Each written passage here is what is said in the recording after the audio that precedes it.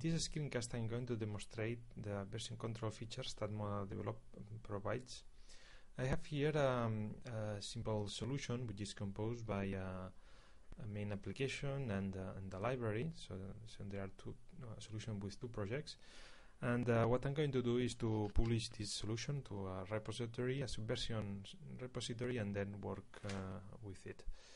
So to publish the solution, I have to go to the version control menu in the context menu of and click on publish. In this dialog, I can select the server information. I would enter here the URL of the server, or I could choose one of the existing servers I have registered here. I could, for example, if there is a server I use very often, I could just click on add and enter here the server information, and it will be shown in this list. So I'm going to choose one of the existing ones.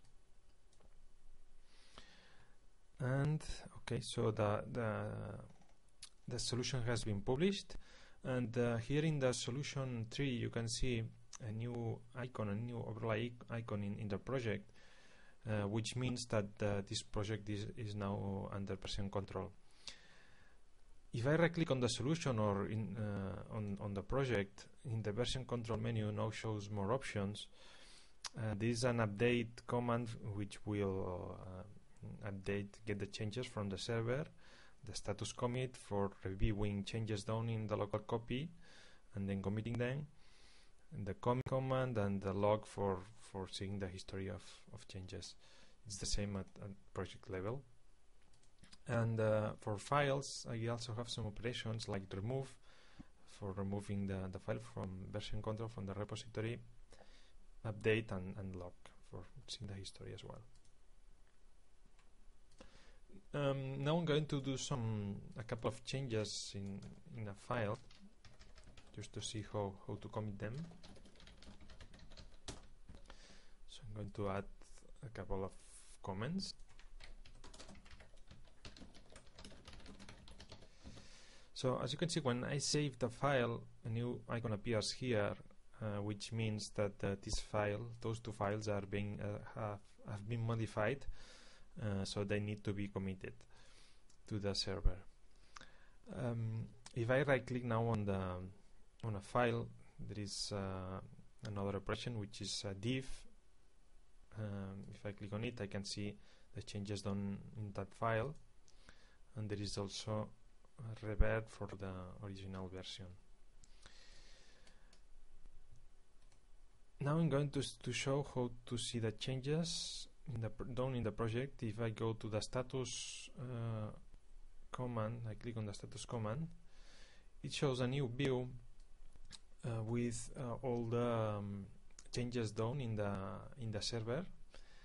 In this case, I have modified two files, so I can see the files here, and I can review the changes here all at once. Let's see everything, whatever. I could also revert the change if I need to.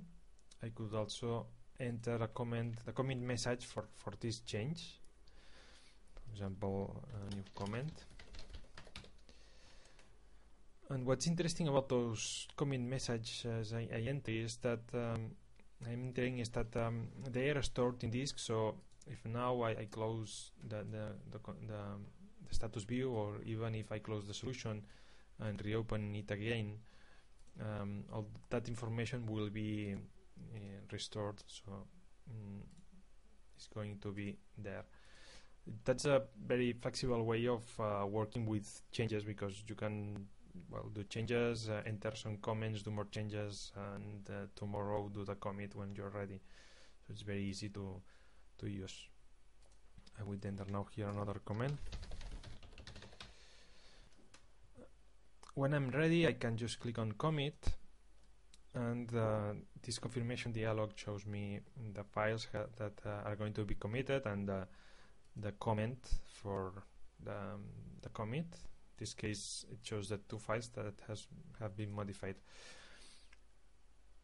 In this area here, you can see a message from the changelog add-in, which integrates with version control, and it is telling me that it's going to update a changelog file. If I click on details, I can see the file that is going to be modified.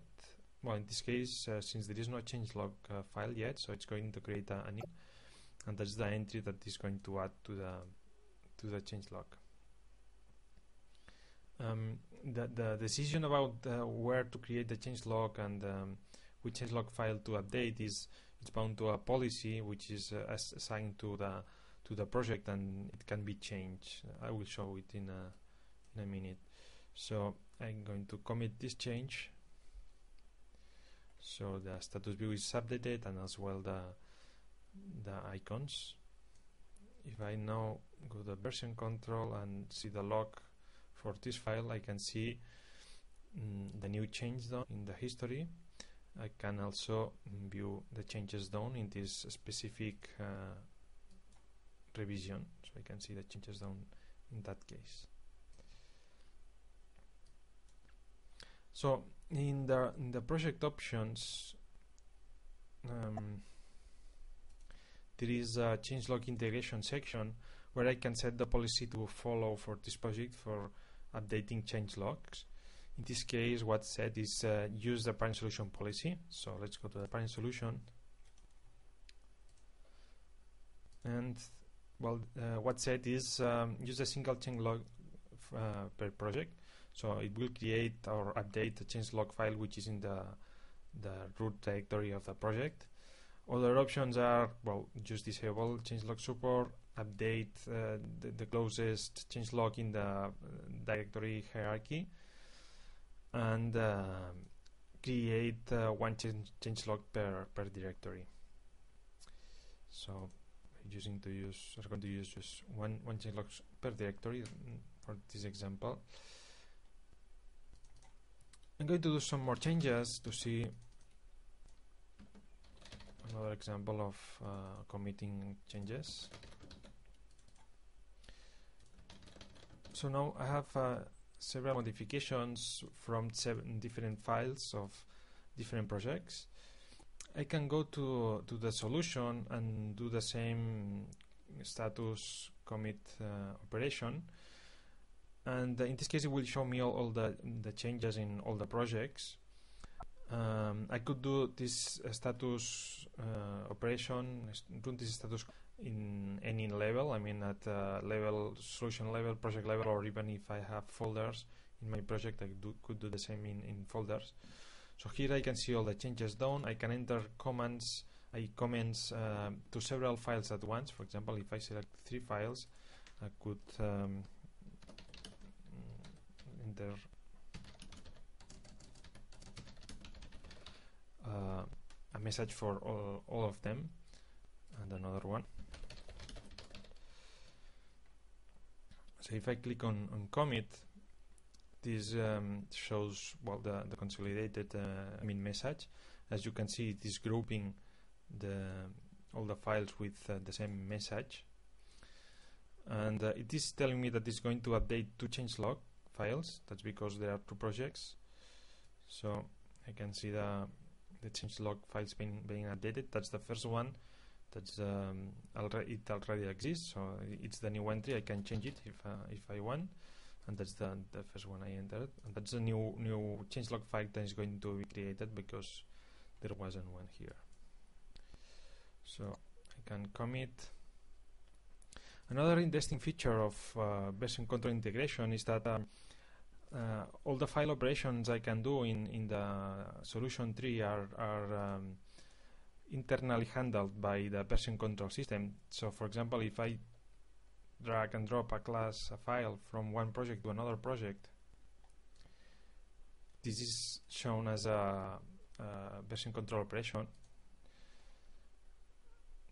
I can see here all the changes that this move operation involved, which are moving the file from one project to the other project, and changing the project files So for example, in the new project it is added in the project file, and in the previous project is removed from the project file. So I can commit this change,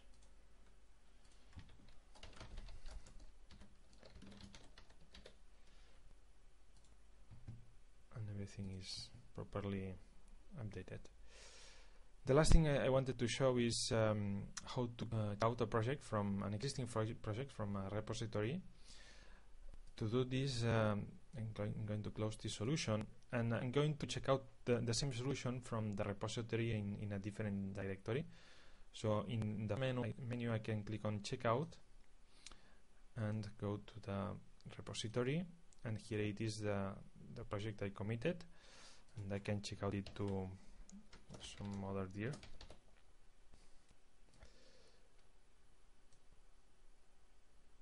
And that's done. It has downloaded all the source code, and it has since it has found a solution in that directory, it has opened the solution. As you can see, it is under version control, as you can see in the icons. Thank you for watching.